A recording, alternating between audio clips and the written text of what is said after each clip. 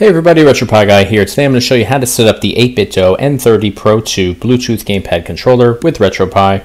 The first thing that you're going to want to do with your gamepad controller is make sure that the firmware on it is up to date. You can do this by going to the 8BitDo website, www.8bitdo.com, navigating over to the support tab, and then just looking up your N30 Pro 2 Bluetooth Gamepad Controller. Once you click on it, if you scroll down to the bottom of the page, there is a section where you can download the latest firmware. If you're typically buying this on Amazon or something like that, and it's still relatively new, usually you're not going to have to even update your firmware, but I definitely recommend at least checking just to make sure that your firmware is up to date prior to getting started with pairing this and setting it up on RetroPie.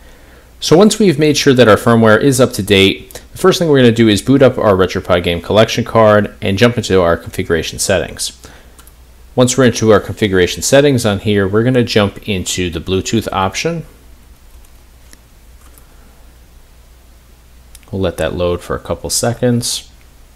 And then we're going to select that first option, which is pair and connect to Bluetooth device.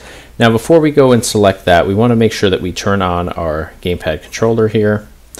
You'll notice that it does start to flash blue down here on these LED displays. And then right at the bottom here between our analog sticks, you'll notice there's a Bluetooth button. So if we just hold that down for 3 seconds, you'll notice these lights start to flash. Now we can go ahead and select pair and connect to Bluetooth device on RetroPie, and you'll see that it says searching.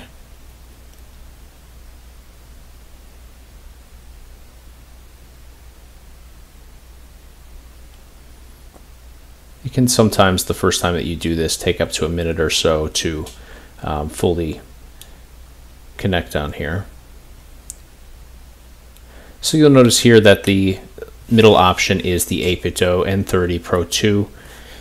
So we'll go ahead and select that.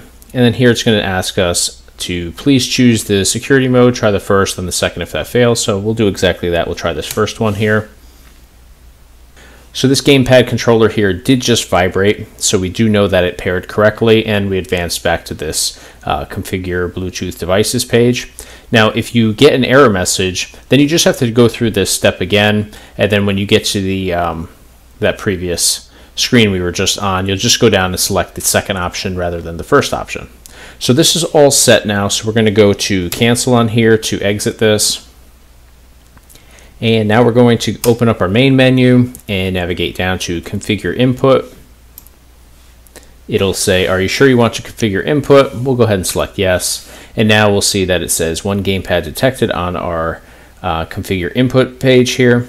So if we hold down any button on our 8BitDo N30 Pro gamepad controller, you'll see that it briefly fills into the bottom there, and it automatically brings us to this configuring page. So now we're just going to follow along with this and do each of the prompts. So here it says D-pad up, so we're going to hit our D-pad up option right here. D-pad down, we'll hit D-pad down, D-pad left, left, D-pad right, hit the right one. Start, hit start, select, hit select. We're going to hit the A button for A, B for B, X for X, and Y for Y. So now for the shoulder buttons here, if we look at the top of our 8BitDo N30 Pro 2 controller here, we see that we have L1, L2, R2, R1 here. So for left shoulder, we're going to do this outside button. You can actually do these however you want. I just find that it works best to do it this way. These are the true shoulder buttons here, but if you want to make these the triggers and these the shoulder buttons, you can do this however you want, whatever works best for you. So for left shoulder, we'll hit that. Right shoulder, we'll hit R1. For left trigger, we'll hit L2. For right trigger, we'll hit R2. And now for our left thumb, we're going to just push in on the left thumb here.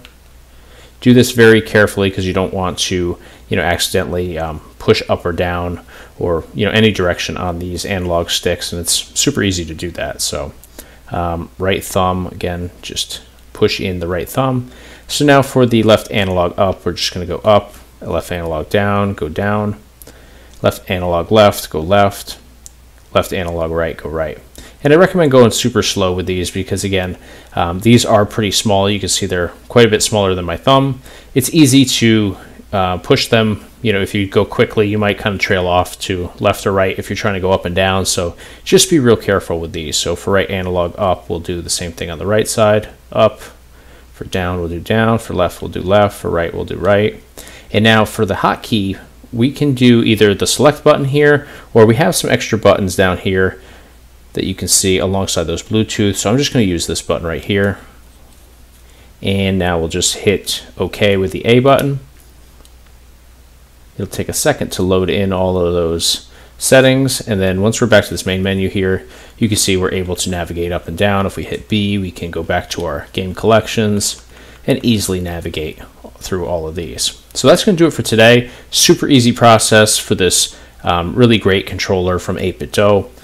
It's got this super thin profile too, which I like. You know, if you like smaller Bluetooth gamepad controllers, this is definitely the one for you. These lights on here are also pretty nice as well. So I'm also going to do a review on this, so stay tuned for that video as well. But that's going to do it for today. If you found this video helpful, please give us a thumbs up on the video. Be sure to subscribe to our YouTube channel. We do a whole bunch of tutorials, gameplay demos, product reviews, all sorts of stuff. So definitely subscribe, and then of course check us out online on our website, www.retropieguy.com. Thanks for watching.